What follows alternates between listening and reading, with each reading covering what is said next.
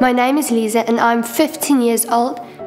6 days before I turned 1, I went into a coma, and that's when we found out I have type 1 diabetes.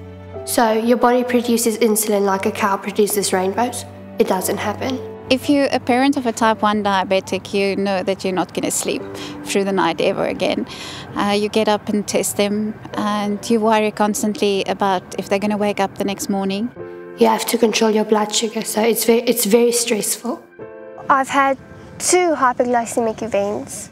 It's when your sugar drops like very low, like 1.9, 1.2.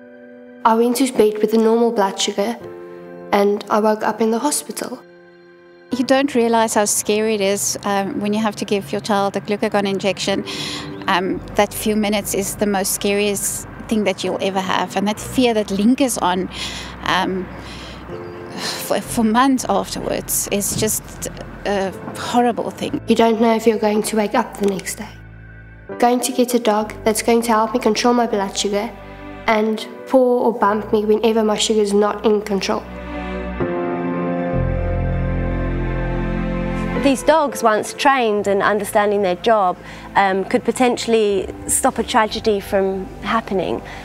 They could be the difference between a tragedy and a peaceful life or a peaceful night's sleep. In South Africa, the only assistance dogs around seem to be guide dogs or assistance dogs for people with physical disabilities. It's quite expensive to train a dog like this. If they have their dog for 10 years and they save their life once, it's worth it.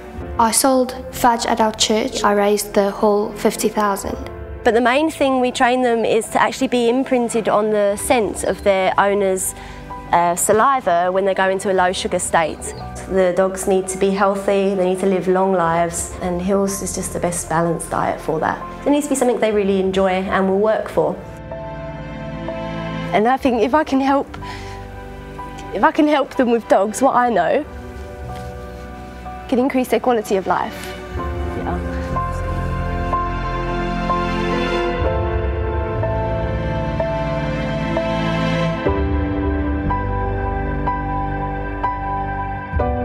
I'll have a tighter control on my sugar and won't be scared to go to sleep anymore.